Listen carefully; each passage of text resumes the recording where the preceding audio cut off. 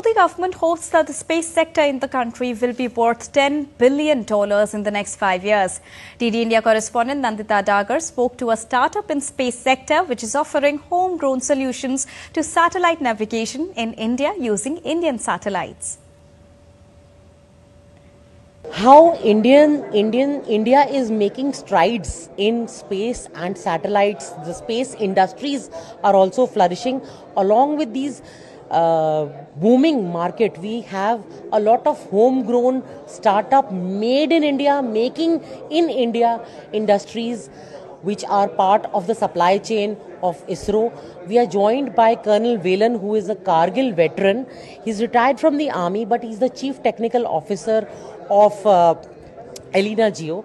Sir, what is it that Elena Geo does and how is it contributing to India's homegrown, make in India, Atmanirbhar in space? We are a company that is deep into navigation technology.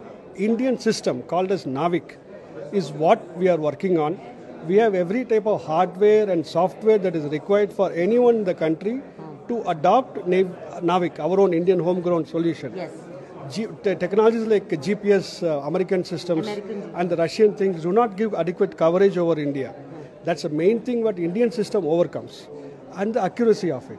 At a short term, if we see, we can replace all import which are being done from foreign-made equipment coming to India. We can replace all this equipment. For example, this is a handheld navigator.